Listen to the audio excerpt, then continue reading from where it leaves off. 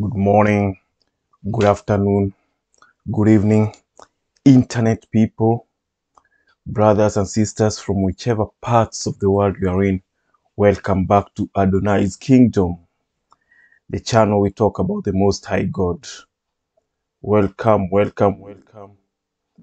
And yeah, this is the channel we talk about the Most High God, the ways of the kingdom, and how it was, how it is, and how it always will be. My name's Waudi the messenger, and let's start with a word of prayer as usual. Holy God, mighty God, Jehovah Jireh, Lord of hosts, we thank you for this day, for a new week, new messages. I bless your holy name. I thank you for my viewers, my listeners from whichever parts of the world they are in. Open up their hearts, O Lord Jesus. Let them understand that your ways are the real ways, the ways of the kingdom, of the ways to happiness, the route to happiness, prosperity, and everything. Use me as an oracle of your voice, O Jehovah. Touch me and touch each and every listener. Holy Spirit, we welcome you. Take control of the meeting. In Yeshua's mighty name, amen and amen and amen. Yeah, I'm just jumping straight to the message. And we are in the book of Samuel. 1 Samuel chapter number 18. We are seeing how David continues his journey to the to the palace. But now it's after he's won the war. The last time he was winning the war, he fought the war, and now he's killed Goliath. He's gone to meet the king, because the King Saul really wants to meet him. You know, when you win a war or a battle, obviously everybody wants to be part of you. But when you are a shepherd in the field with the sheep, nobody wants to be with you. Now David is a hero. Let's carry on. Okay, it's 1 Samuel chapter 18. We'll just go the first 9 or 10 verses, and the title is Walking in Yahweh's Covering. Walking in the covering of the Most High God. Walking in Yahweh's covering. And then we'll see Saul wants to finish David. It's a conflict here of interest in Saul's part. Let's just jump to the word.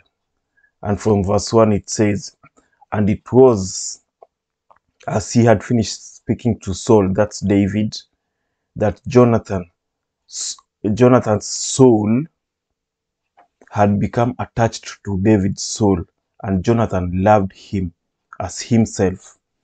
Jonathan is King Saul's son, who was the firstborn, and he was maybe 5 years older than David. But you know, when you walk with the Holy Spirit, when you walk with God, there is that attachment that just comes naturally. People will want to be part of you. So Jonathan, there's that pulling that came to him. He wanted to be closer to David, and they became so friends. And Saul the king took him on that day and did not allow him to return to his father's house.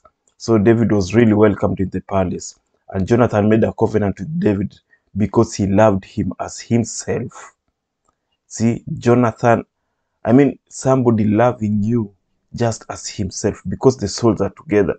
That's why we say, whenever you're in the kingdom, you love God, the Holy Spirit falls unto us, and you find God is loving you, and he gets so much attached to you because his Holy Spirit is into you, and your spirit is in sync with the Holy Spirit. So God doesn't want you to leave. He doesn't want to leave you because you're part and parcel of his children. This is the same thing. We are just comparing how things are. And verse 5, And Jonathan stripped himself of the cloak, that's a jacket or jumper, which was on him, and gave it to David, and his garments, even his sword, and even his bow, and even his girdle. And David went out wherever Saul would send him, and he would succeed accordingly. Saul appointed him over the soldiers, and he was pleasing in the eyes of the people, of all the people.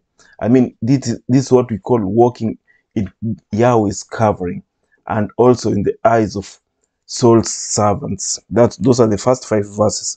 So you see, whenever God places you, he makes sure you are comfortable. You will have friends you can confide in. I mean, here you see God controls the soul of Jonathan, and the soul is so much attached to David's.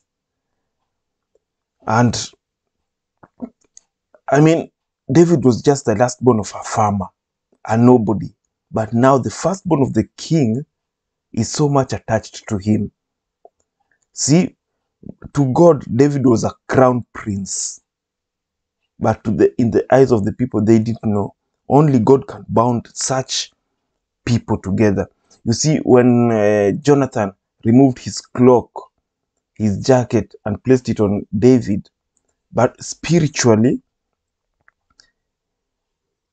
he was handing David the crown, but he didn't understand it. He was handing David the crown, and it would be maybe 20 years later when David was going to become a king. So it will be 20 years later when David received the crown. So they had the same soul together. When you share your soul with Jesus, you'll receive his blessings, since you are one with God. So, I mean, the soul of Jesus to us is the Holy Spirit. So if we receive it, we are part and parcel of the kingdom. That's why in the New Testament, we are told, be scared of the one who can kill the soul and send it to hell. The person who can kill the body, the physical body, that's nothing. But the soul, that's why the devil is always after your soul. He's not after your body. He knows whatever comes from your soul, that's what he wants to control. So you have to give your soul to the Most High God, Yeshua. Put your trust in God and with all your soul and mind. That's why you find David was saying, bless the Lord, O my soul, and all that's within me. Bless his holy name. Bless the Lord, O my soul. So your soul is so important in the kingdom. So let's carry on verse 6. And it was when David returned from slaying the Philistine, that the women came out of all the cities of Israel to sing with musical instruments. The women came from all cities. You know, when you win, when God helps you to win, people will come from all corners of the world. The women came out of all the cities of Israel to sing, and with musical instruments in their hands towards King Saul, with drums, with joy, and with cymbals. And the cheering women sang out and said, Saul has slain King Saul. King Saul has slain his thousands, and David his 10,000s. You know, even if you're a king, this one is beyond recognition now. People are recognizing David more than the king. And Saul was very chagrined, and the matter displeased him. And he said, they ascribed to David 10,000, and to me they ascribed the thousands. And what more can he have but the kingdom? And Saul eyed David from that day on. That's why let's end it there in verse 9. From that day on, things changed. The way he used to perceive David was totally different. So you see, in the short amount of time in the army, David was promoted to the high rank. When the Spirit of God dwells in you, you'll conquer mountains in record time. If you put your trust in the Most High God, everything, favors will just follow you on each and every time. David became popular because he was a man after God's heart. So you see, when women sing and dance in your honor, you are popular.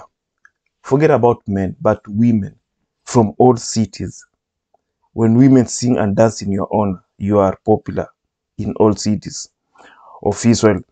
And it's mind-blowing, but you have to be wise. You see, David, we are told that he was wise. He didn't wait for this thing to overrun his mind. He was just, when he was appointed to succeed, to look after the soldiers, he was just wise. And he did things according to the ways of the kingdom. That's why you find already from day one, David was being loved by people. And that's when you see Saul started eyeing David with envy. And you know, envy is from the devil, because David had become unexpectedly blessed. The moment, let's fast forward in our world right now, the moment you start, your blessings start coming, people will eye you with envy. But when you are in the same level, you are a pigeon, a dove, you're flocking with them together. But the moment you become an eagle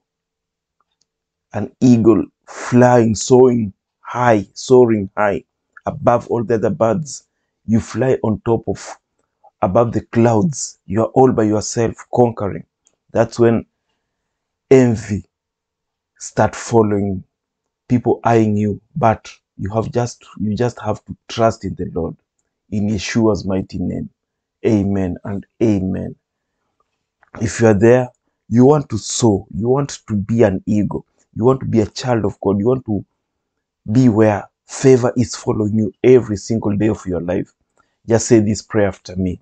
You want to be part of the kingdom. You don't know anything about Christ. You want to be part and parcel and a child of God and give your life to Jesus. Just say this prayer. Father, Lord, I come before you as a sinner. I've sinned against you and against the world. Cleanse me of all my sins. I want to be your child. I know I've been a bad man, a bad woman, a bad child with evil desires. I want my conscience to be pure, to look after good things, to walk in the good way. I believe that Jesus Christ died for my sins. Yes, he was hanged on the cross, and on the third day he rose again, and he's seated on your right hand side. Father, Lord, accept me in your kingdom. In Jesus' name, amen and amen. If you said that prayer, get a Bible, a King James Version, and start reading it slowly by slowly. You'll never be the same again, my brothers there, my sisters.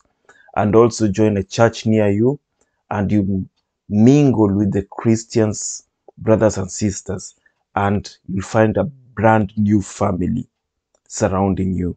God bless you, my brother, my sister, wherever you are. And Father, I pray for my viewers, each and every one of them. Let them know how to soar like eagles. Let them know how to fly. According to the ways of the kingdom, not according to the ways of the world. Bless them, protect them, each and every one of them, as they go about their duties, their normal work, duties, businesses. Bless them mightily. In Jesus' name, amen and amen. May the Holy One of Israel bless you mightily. See you next time. Shalom. Peace. Amen and amen.